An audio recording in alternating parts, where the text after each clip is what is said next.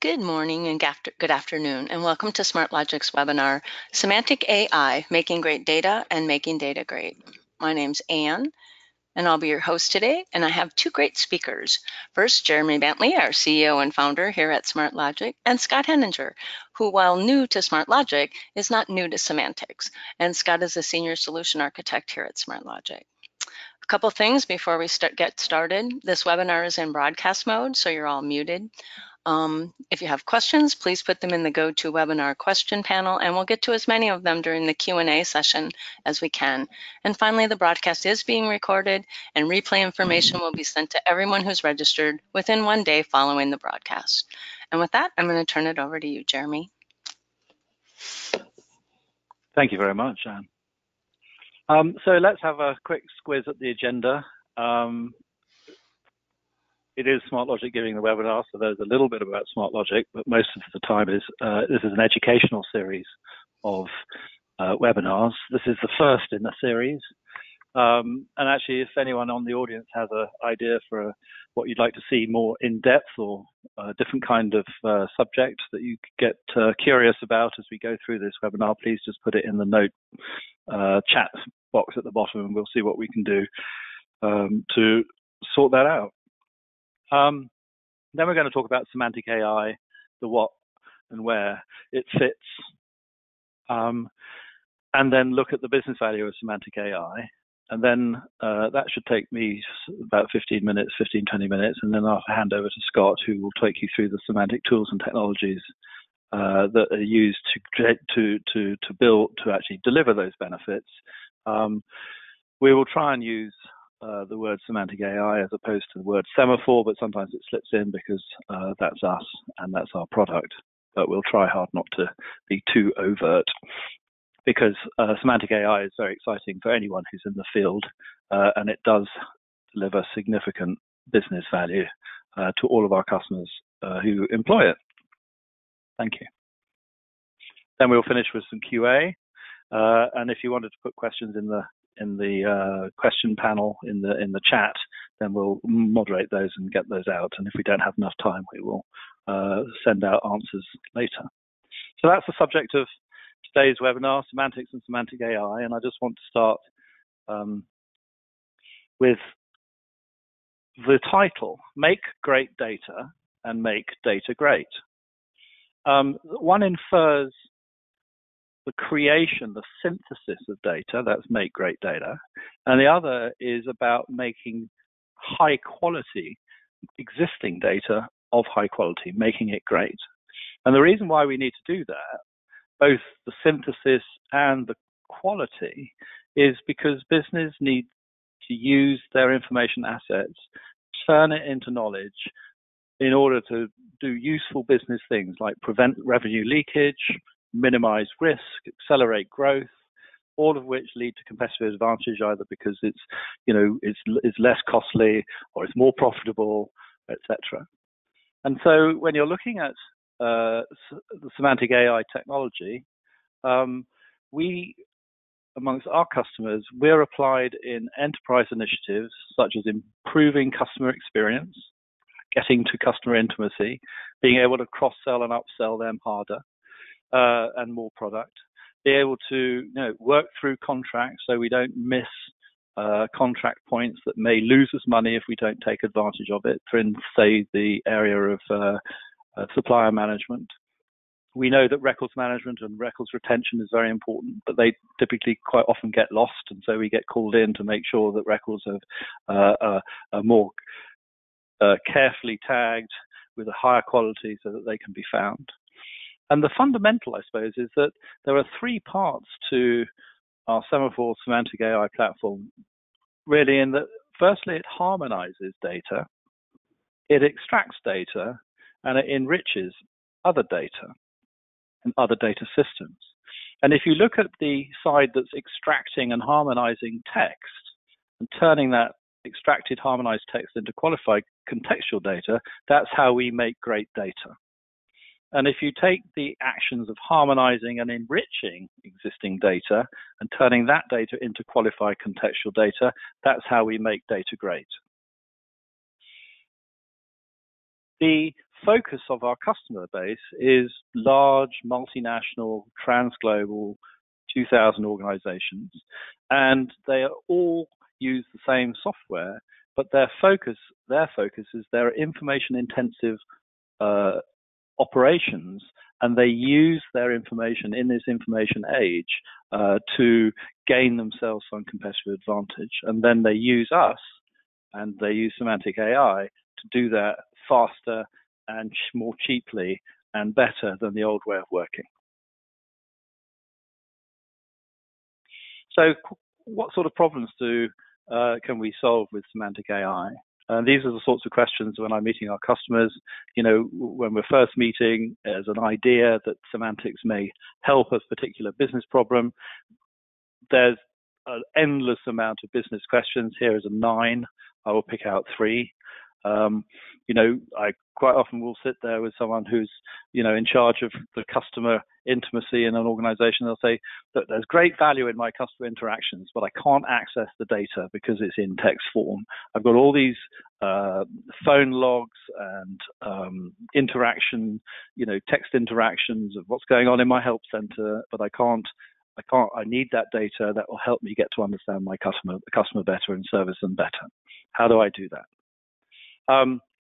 We often get called in when there are different systems, maybe through a merger and acquisition. Some company A has bought company B, and now we've got to merge the systems together, but actually company A has a completely different set of vocabularies to company B, and now they've got, you know, 90 days to bang their heads together and then go off and behave as one company, but they've got different vocabularies, and they need an enterprise catalog that helps unify the language of this new business. Equally, it can be new products, or it can be the acquisition, or it's the launch of new stuff. So it's not just mergers and acquisitions, it's anything where there are different vocabularies.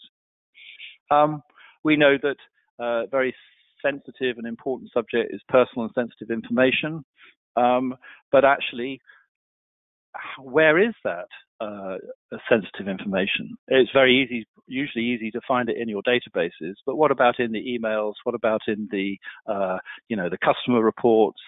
In fact, you know, it's a very important because it's very sensitive from a compliance perspective, and it's very sensitive on a reputation perspective, but actually getting to grips with personal and sensitive information and where it is and how we can control it and lock it down and delete it, which is part of GDPR right of a person. You need semantics for that. So that's 3 out of 9. I can go on for days on the different use cases, but I don't have the time, so I apologize. I think we all understand diagrams like this. This is a traditional enterprise architecture. Multiple databases, multiple business systems, we'll call that the structured world if you like. Then multiple content management systems, information feeds coming in, records management, digital asset management, lots of search engines, and let's loosely call that the information services layer. And then connected, not quite as nicely as this PowerPoint because these are straight lines, but are the system applications which support the business users and the whole stakeholder of an organization, the audience, from the people who are creating content all the way to customers who may need to consume it, decision makers needing their business intelligence. And so you've again got this multiple heterogeneous environment, lots of connections between business intelligence systems and the different systems, you know, and let's call that layer the system application layer. And I think with this traditional information technology, it's the meanings and the relationships. If you are technical, you'll know that the meanings and relationships are predefined and hardwired into these data formats and the application code at design time. And that means that when something changes, humans must get involved. And offline, because some of the business wants some new change or a new product or a new idea or a new topic or a new concept or a new relationship, that means that when that change happens, and that happens all the time in business, humans must get involved. And offline, the parties must define and communicate, and they sit down and have lots of design meetings to get the knowledge needed to make the change. And then they have to go and recode the data structures and the program logic to accommodate the change, and then apply these changes to the databases and the applications. And then, and only then, can they implement the changes.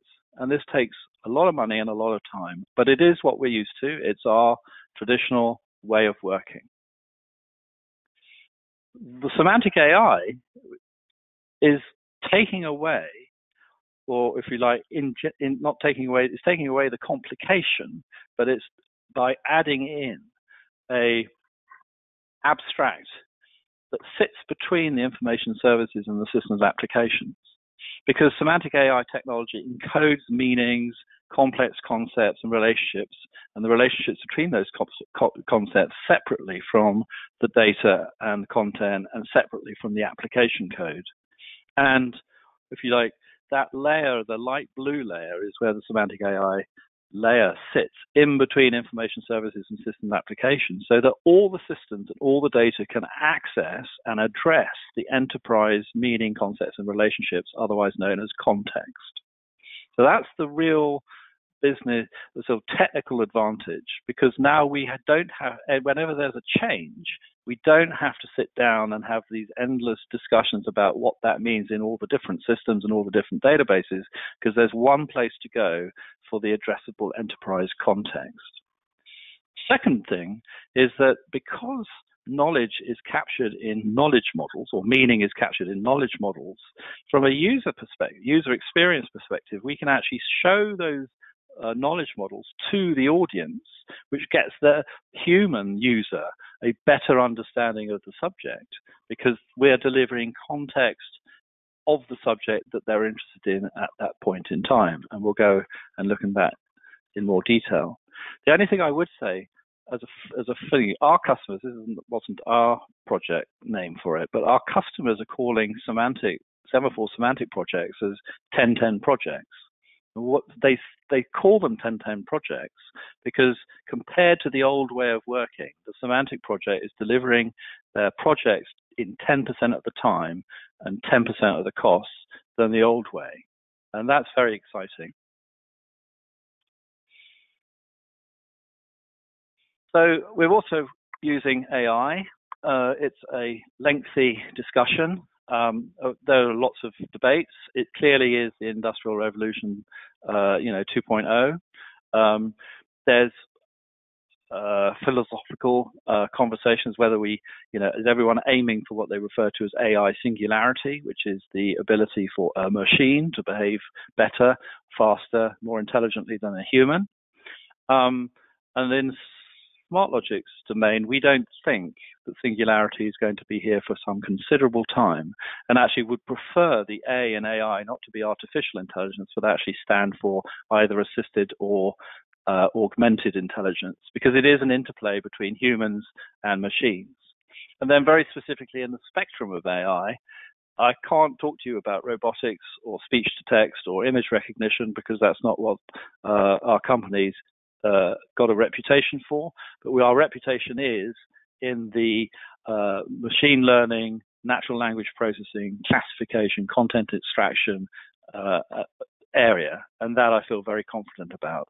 So when we're just grounding our conversations, that's what I'm drawing the experience of our customers and our customers' business value from.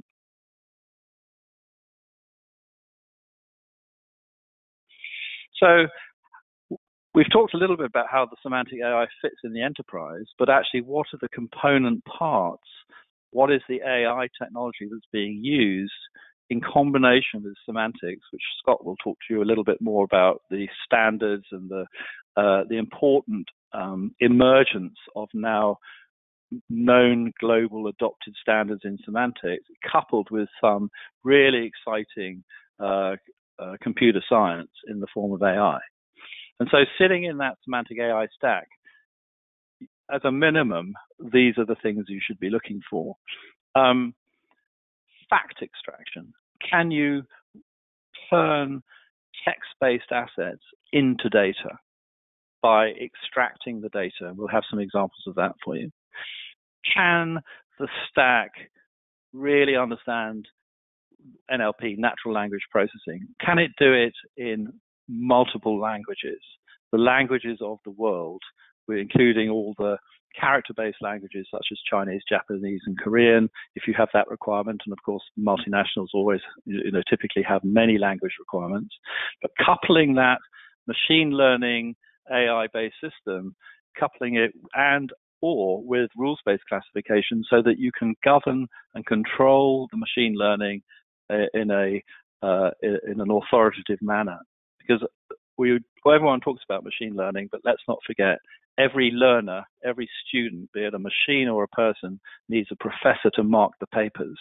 And rules, if you like, are a good way of explaining, the marking of the papers so that the ML works to a point that it can be trusted by the business, which is quite important to get the technology adopted. Can the software integrate well with all those system applications and information services? Can you knowledge your business model, not by a maths grad doing data science, but can the business user who understands the business domain do that knowledge modeling without intermediating themselves through a maths grad who doesn't understand the business? So the very important point. So that's what should go into the stack. And then often I get asked about, well, Jeremy, what is, data and text? What is it? Well, text, of course, is how humans communicate. Although I'm speaking, I'm using language. That language can be turned into text. And in business, contracts, reports, all of that usually arrives, firstly, the root data document is a piece of text. Social media threads, chatbot conversations, call center logs, catalogs, design criteria, customer onboarding documents, product sheets, records. And it doesn't stop there, because everyone says, well, actually, is it just unstructured stuff that we put in our content management system? Well, no, it's not, because it could be the names of the schema names in databases, the special instructions sitting in the databases to do with a payment, the metadata values that are used to join different things together. And of course, text also arrives in many forms: tweets, emails, news, PDFs, documents, presentations, loads and loads of different ways that this amazing information asset arrives. But we have to, if we're going to process it machine to machine, or process it better, human to machine or human to human, we have to be able to turn that text back into qualified data. So then the next question is, well, how much data is in text? So in this example, I'm going to take one sentence. This happens to be one sentence out of a medical report.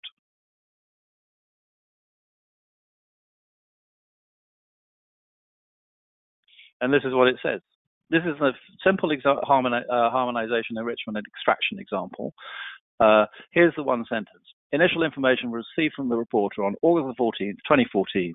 This is a report of a serious adverse event from a reporter regarding a 73-year-old white female subject experiencing a 5-minute blackout on August the 10th while taking full night for the treatment of insomnia and nasal for the treatment of migraines.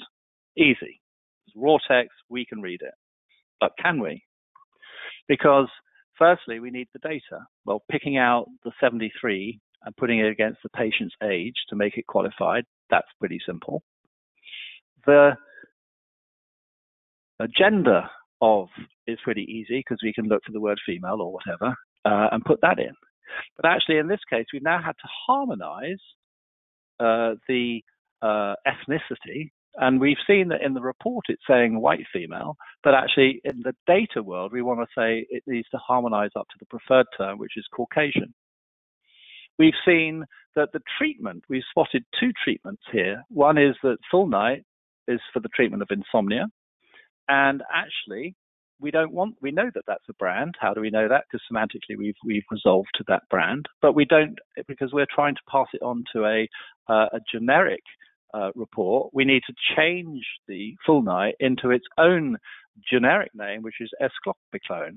And actually, for good measure, not mentioned in the report at all, but actually through linked data, we want to go off and get the DB code for that drug, so that helps with the analysis and the business intelligence downstream. So we've now harmonized drug names into generics. We've picked up their DB code. We've analyzed that it actually was being taken for insomnia from the text. We've then moved on to the next one, Nason, which happens to be Zolpidem. We've picked up that database, we've picked up that treatment.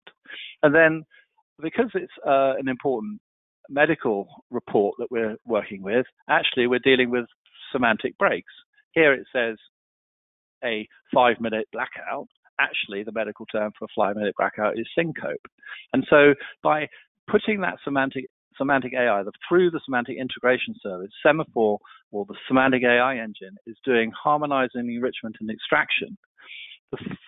Also, I don't know if you're looking carefully, but that August the 14th, 2014 was a full date at the top, but the blackout occurred on August the 10th.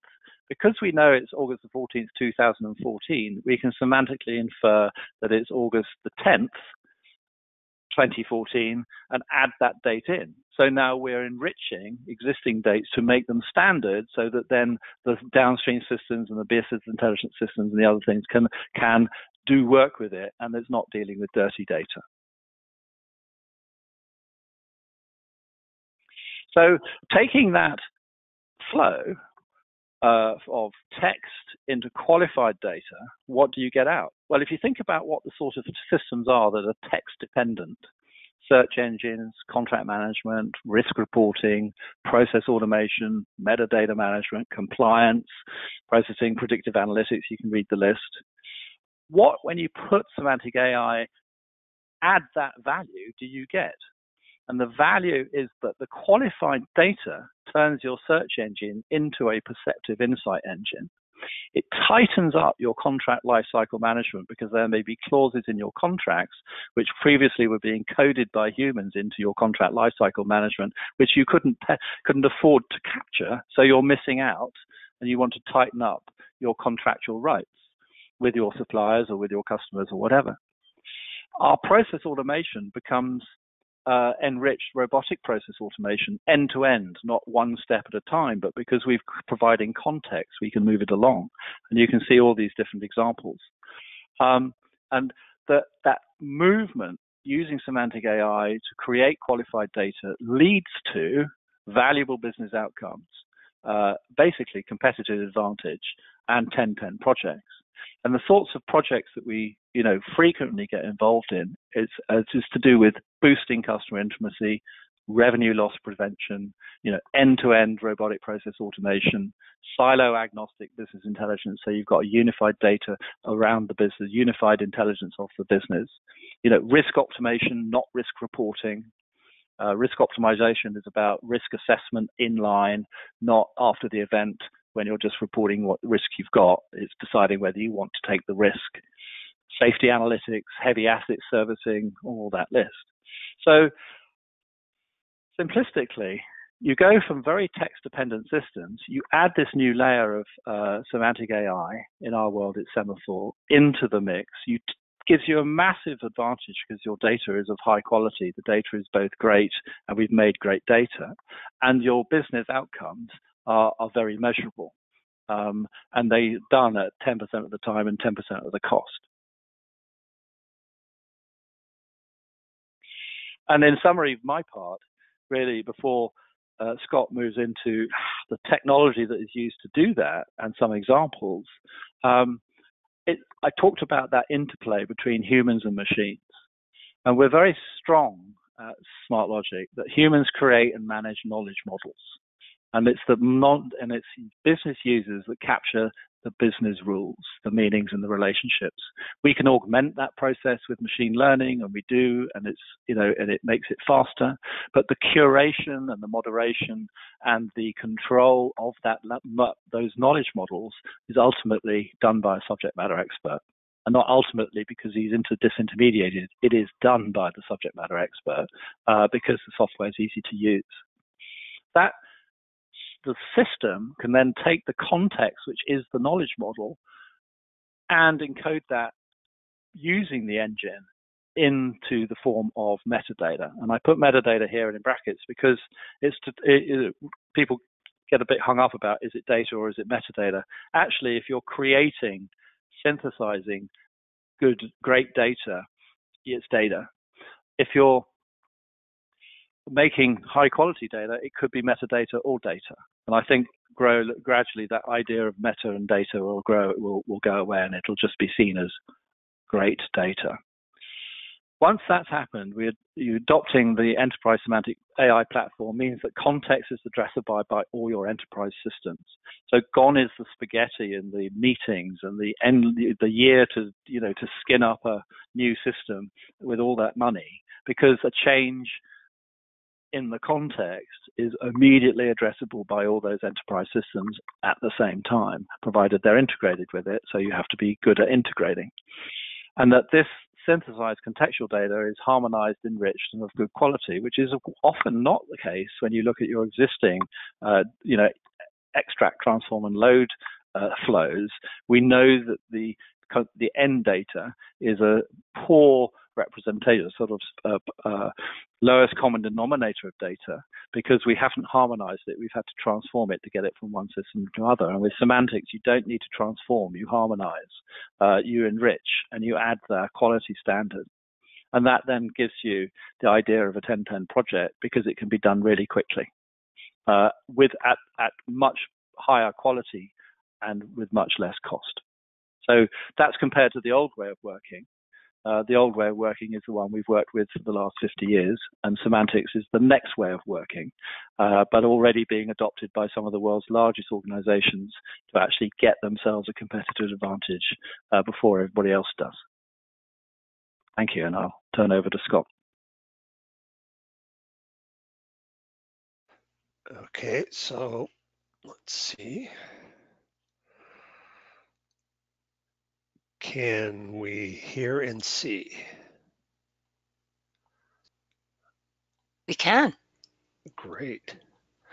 Okay, so I'm going to take what Jeremy has said before and augment it a little bit by talking about some specific tools and techniques that we use. So one of the things that Jeremy talked about, and I'm going to emphasize throughout, is the concept of a model-driven semantic AI. So now we're trying to define semantic information from structured and unstructured text, and providing a metadata layer, if you will, that helps describe semantically what your data is about. Small terminology check. What do we mean by model? Well, it can mean a lot of things. In our purposes, we're talking about ontologies and taxonomies. It could be a control vocabulary of any kind, a list or anything, but it really needs to have some sort of formal structure to it. And the formal structure that we use for this is the W3C Semantics Technologies, which is a set of recommendations. And I'll talk about these in a little bit. All the different technologies that we're actually using. And I just wanted to say, this is a particular way of modeling, and we're going to use this modeling to drive how we actually extract information from text. And we're going to use it to create rules about how we extract information from text and how we enrich that text, etc., and enhance search. Are other models possible? Yes, but this is what we're going to talk about today. We're just going to fixate on these particular technologies. The key part of what we want to do here is to enrich, extract, and harmonize data. And what I'm going to focus on today is, amongst the enrichment, extraction, and harmonizing, I'll mostly talk about extracting information. So I'll focus on information extraction and how we do this in a model-driven way. But the same could also be said for, enriching information assets with more complete information. In fact, we'll see some examples of that as we go along. And harmonizing, I'll get to that a little bit here, but not much in detail. All of those are probably other topics that we could spend another seminar on. So the pieces that we're going to use to achieve this is to start with building and managing semantic models. I'll have a little bit to say about tools to actually help you build an ontology, and how you probably already have the beginnings of what you need to build an ontology. And then extract, enrich, harmonize, and apply that to the business problem. In this case, I have a screen image of just a faceted search, and we'll talk about that a little bit later on. But in a number of ways, we can, now that we have enriched that information, created metadata about it, we have better ways to search that information, we have better ways to describe that information. The technologies, W3C, semantic technologies, I'm going to throw, for those of you not familiar with this is going to be a lot of words thrown at you. For those who are familiar with it, it will be boring. Because these are really some of the better known standards that are used through W3C. The tool that we'll focus on most is the simple knowledge organization system. This is an ontology approach in which terms are actually described as concepts, and these concepts can have relationships to other concepts, and those concepts can have different labels. Those labels can be preferred or alternative. So it's a great way of describing terms and relationships between terms that can help you drive how you're going to extract text and get information out of your data. We'll talk also about how we can have a two-dimensional view of that model, one that is terminology-based, SCOS, etc., also with OWL-based definitions.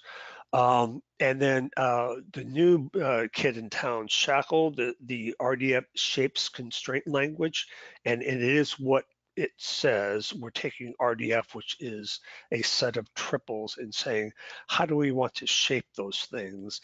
And then use that to say, this is how we're going to validate our data. We're going to say, if it isn't in this shape, then we have a validation problem. And we'll show some examples of that.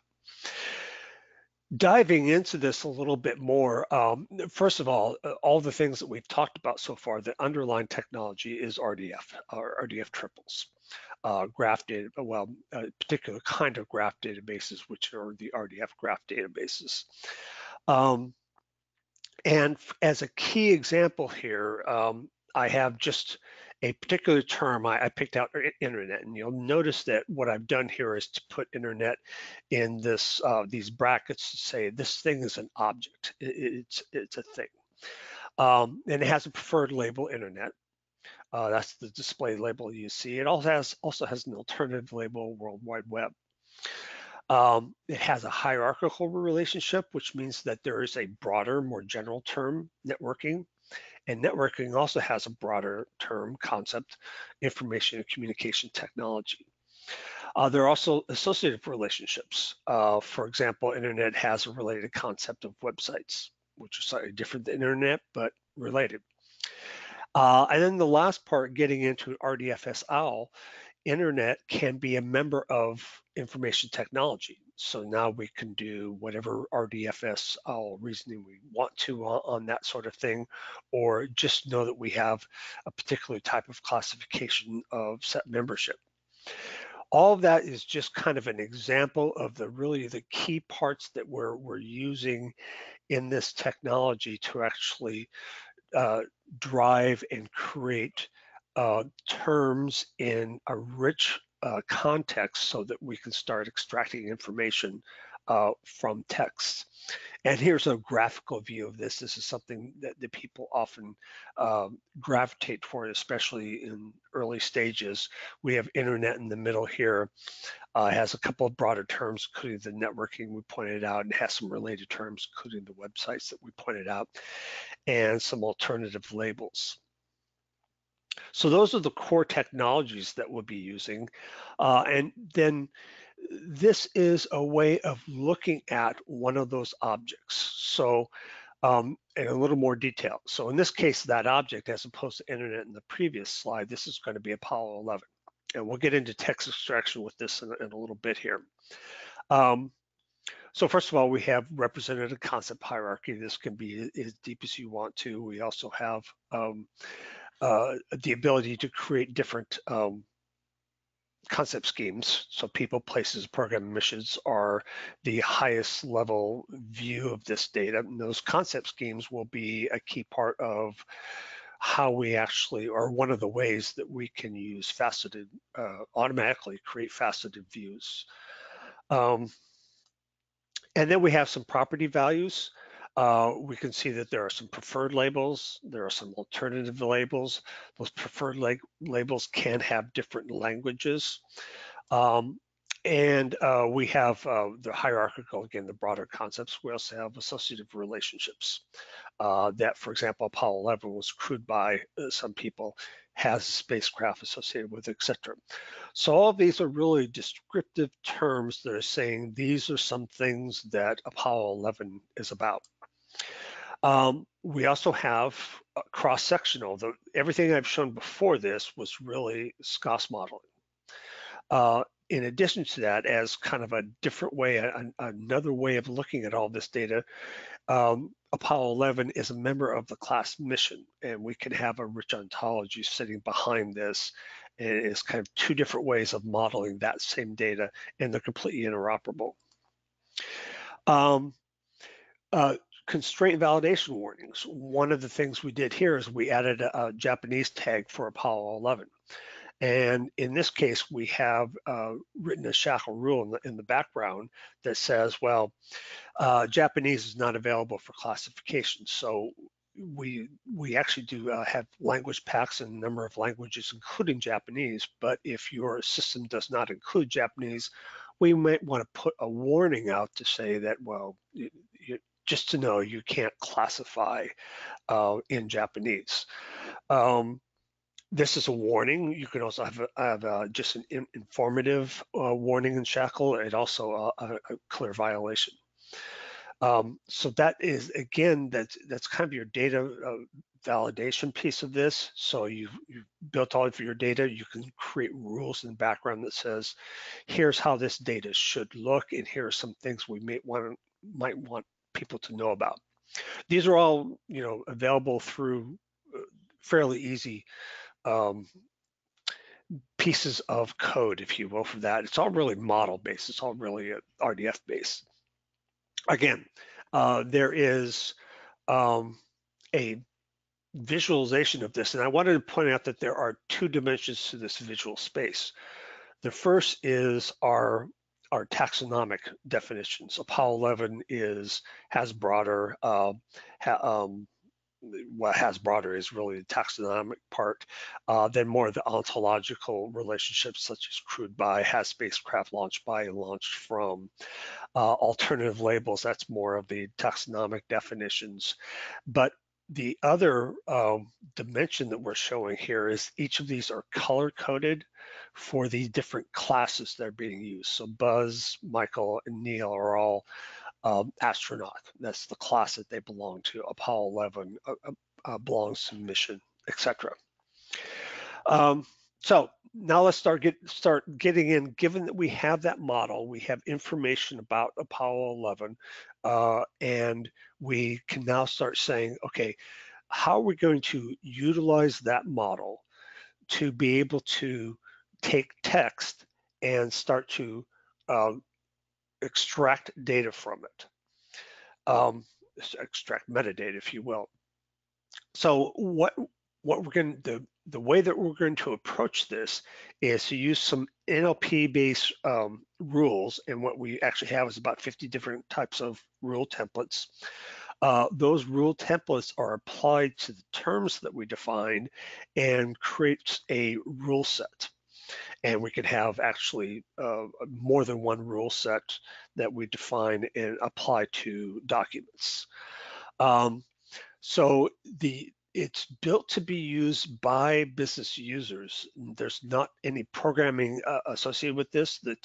In this particular case, it is a matter of setting up your model, setting up a little bit of a background that may have involve some XML knowledge that I'm not going to get into, and then you can run this against any document. Given your model, and if you change the model, then the results you're going to get out of this are going to be a little bit different. And that way, it's really the model that's driving this, and not a lot of the actual programming that goes behind it.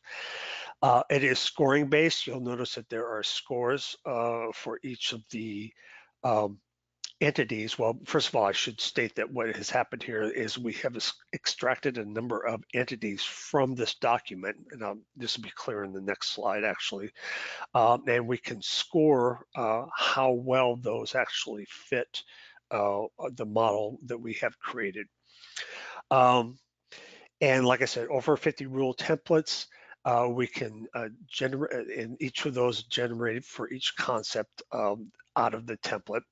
And we can see, and I'll show in the next slide, that you can start being able to see how the decision was made. And that's really good for when you need to explain how you actually got your classification results. This is not a training-based approach to building this data. It is based on these rules and based on, and I'll talk about in more detail, looking at some ways to create NLP rules. I think Jeremy's mentioned that we have 20 plus rules, including Chinese, Japanese, Korean. If you're a GM, it turns out Korean is very important. So here's that same view. This might be bringing a little more detail into it. I'll go fairly quickly. This is the text that we are analyzing. That text can come in the forms of PDFs, Word documents, etc. And we have chosen, in this case, Apollo 11. You can see that has been chosen here. And again, that metadata has been created by Semaphore. These are all the terms in that model that we have been able to extract from this document with weights for all of them. Notice that Apollo 11 turns out to be quite highly rated for this document, 0.98. Although, can you see Apollo 11 in here? Well, let's talk about that a little bit. I wanted to point out also that, remember, we talked about the concept schemes earlier. That's kind of what's going on here. We have defined that there are these 4 concept schemes, and that really defines, and each one of those has entities inside of them, concepts defined for each of those. And that color coding explains why there's a color coding here on this part. The transparency of the rules is that we can show the evidence for why Apollo 11 has been chosen. In this case, we don't have any preferred term. We don't even have any alternative terms. Apollo 11 just doesn't show up here, and none of its alternative terms do either. But there are a number of other pieces that are evidence. For example, this COSPAR ID is unique to the Saturn V rocket, which was used for Apollo 11. Michael Collins, Neil Armstrong, Buzz Armstrong are all related to Apollo 11.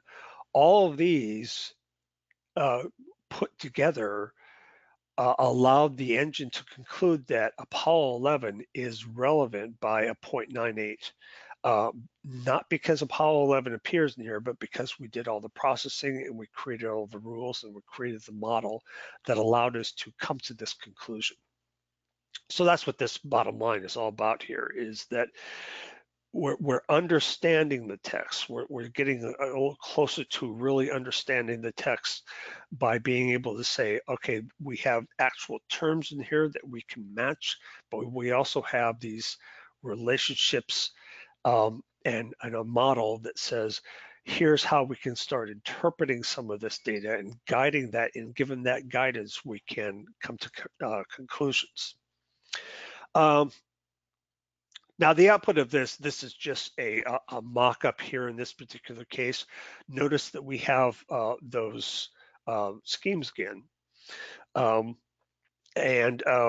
Facilities, labs, organizations, programs, etc. We can use these to start creating facets right out of the box. Also, we can use these term relationships to say that there are these relationships that you can look at relative to, in this case, it's Apollo 16. We could start looking at people, for example. Then there's overviews. The results are more accurate because we're able to bring this information together, etc. So this is just an example of once you're able to extract that metadata, this is what the sort of accurate UI you could start creating to do search and browsing and things like that. As I said, I'm not going to talk a lot about harmonization. The key things I want to do is to talk about the different pieces you can do. Reference data sourcing, you can do linked data. We have a number of ways of bringing in spreadsheets and relational data through spreadsheets, etc. And we're going to focus a little bit in a couple of slides here on this idea of assisted model generation. So one of the, like I said, one of the questions is people will ask, how do I get these models? Well, answer number one is that all organizations have these to some degree. They're in spreadsheets, they're in tables, they're in various unstructured formats, and putting them into these formats is one of the things that is actually not that difficult, and that's one of the I think key differentiators for RDF, SCOS, et cetera, is that the complexity of it being able to put it into that data, and I think Jeremy touched on some of this earlier, is actually quite low, that sort of threshold.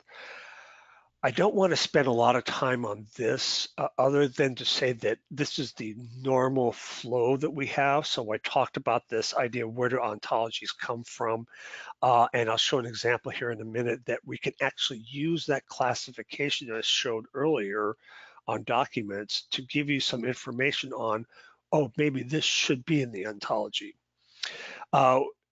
We then use the rules, publisher, to use the ontology and rules to create a set of rules for the semantic enhancement server, which basically is going to give us index that'll go to Solr, Elastic, and things like that for search.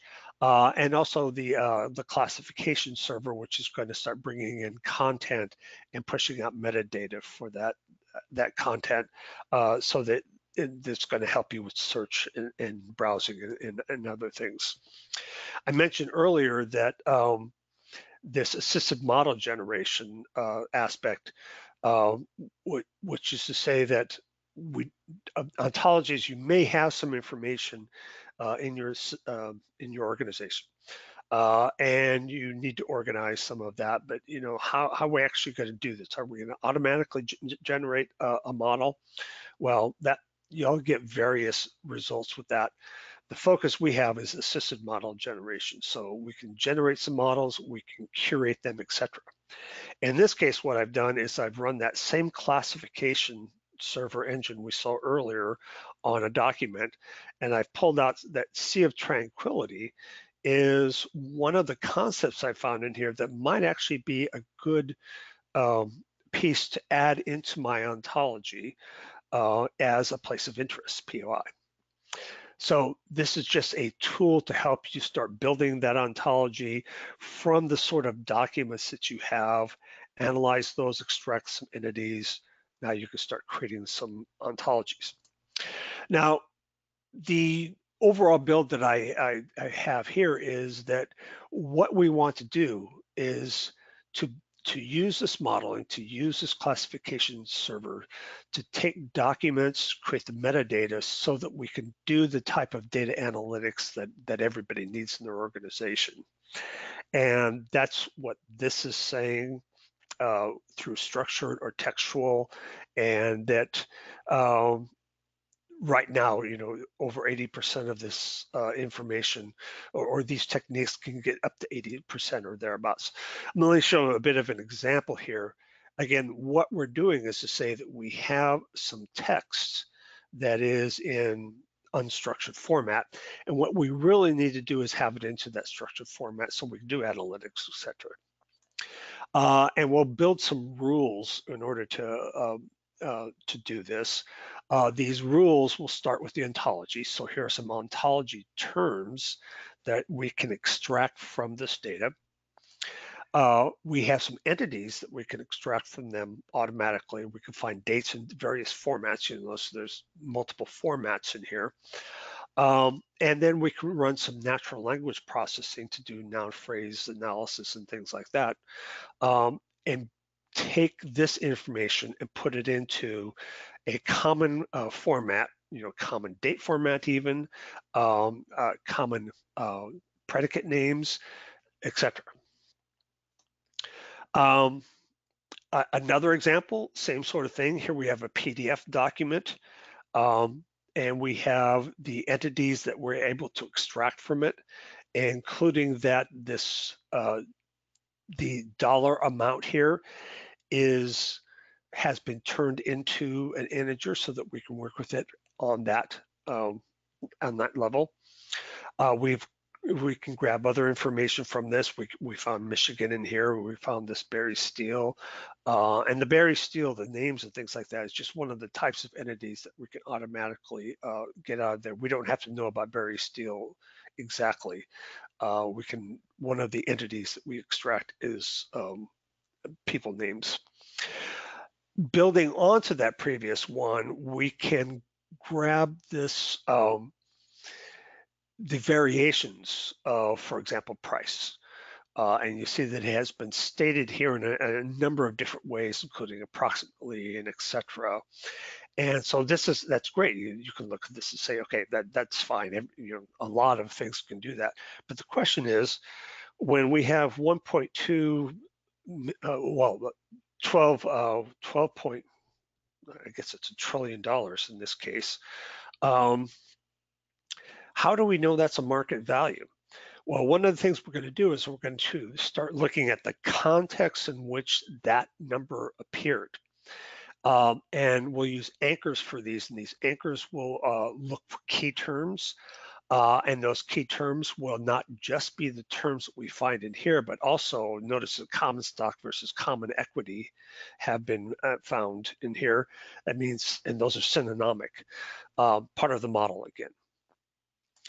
I'm going to go quickly through this one because I think it pretty much says the same thing we did before. The key thing here is that we have been able to extract some information about a person and getting some information about them, and we're tying it to this ontology. For example, if we know that someone is a chief executive officer, we also know that they're they have a board role, and that's a title. So this relationship can give us more information than just chief executive officer, etc. Go quickly through this one too. One of the things we've done is to extract names and titles from this document, and we turn those into a fact, that fact being Lawrence Ellison has title Chief Executive Officer and Director, and we can do that for the rest.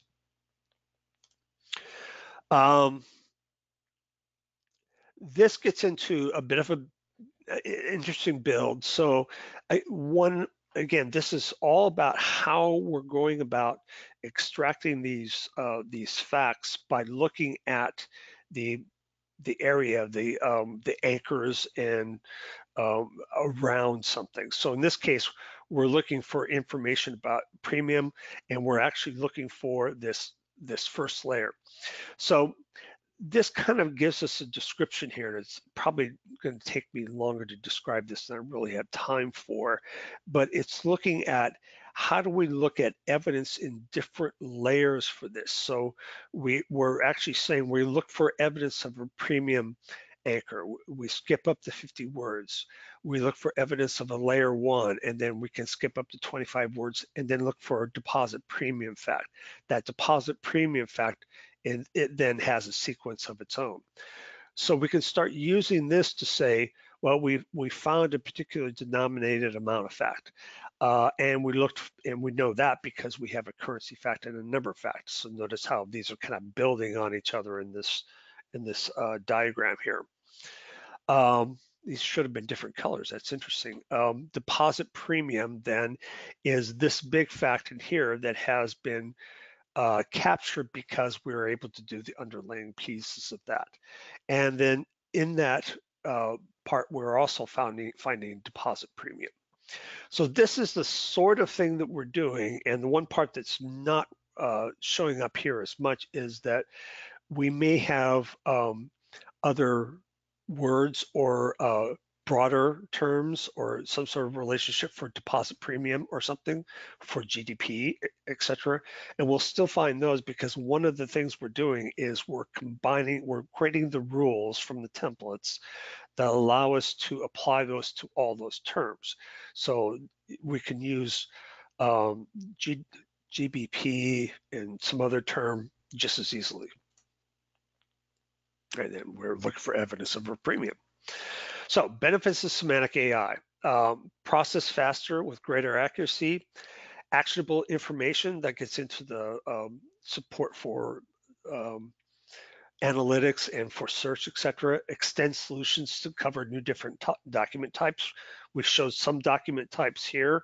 Extending that is a matter of doing some work in techniques, but the rule-based approach is general enough to do a very wide range of it. In fact, our training uses cooking recipes, which is another good domain. Results are fully auditable and traceable, and that's a very important piece here as opposed to with machine learning, your results may vary depending on how good your training has been and the closeness of your documents to the training, and it may change depending on the learning algorithm. Can you really audit and trace how you've arrived at a decision? In this case, we have very clear ways and have built into our tool sets clear ways to actually have that auditability and traceability, and hence your compliance burden is going to be quicker to get to than other approaches. I think that's going to do it for me. And I'll Yeah. bring in Jeremy. Well, thank you very much. Thank you very much, everybody, for joining our webinar. If you are looking at semantics, thinking about text analytics, trying to make great data out of your text, wherever it is, be it in your databases or content systems or search engines or insight engines or contract systems or wherever, best place to go probably is the Gartner Peer Insights for get some references on SmartLogic. These are independent customer reviews of what it's like to engage with SmartLogic, what it's like to look at Semaphore, and then as a couple of credentializers, we're a leader in the Gartner 2018 Magic Quadrant for Metadata Management, and you'll see there that they emphasize our uniqueness of semantic metadata management. But that leaves us with not a lot of time for questions. But if you have we have a number of questions, and I'm going to try to pick out. We have a lot of great questions. Here's one thing. The one question is, can the rules be customized for your own particular use case, business use case? The answer is yes. As I said toward the end, another set of examples we have comes through our training, which is for cooking recipes, which is a very different domain than some of the business types of domains that we were looking at earlier. But yes, it can be customized to any type of business use case. I think what possibly didn't come out so well is how much of this is automatic. So building the knowledge model uses assisted machine learning to help you get that right. But there's a line that you have to have a human curator. So that's assisted. Once the model is built, everything else that you've seen today is automatic. So the rule building is done by, if you like, these rule templates, which, if you like, are a strategy, written once for a specific use case. And we've covered a lot of them in the life. So it's not about you might have a strategy for news being usually about a single subject, certain, quite short, And so we've got that. If you're dealing with investment reports, we've got already pre-written strategies for how to get the data out of an investment report. If you're doing customer onboarding, it's a slightly different strategy. But the generation of the rules is automatic. The extraction of the data is automatic. The machine is doing everything governed by the model, which is part assisted, but which is moderated by humans to make sure that the quality is high. Yeah, and I just want to emphasize what Jeremy is saying here is that even before you look at the rules, all you need to do is create a model for your domain, and already you've got a customization. And it looks like we're out of time. So as Jeremy said, we'll get some answers to these questions and send them out to participants. I want to thank everyone for joining us today, and have a good day. Yes, thank you. Thank you very much for your time.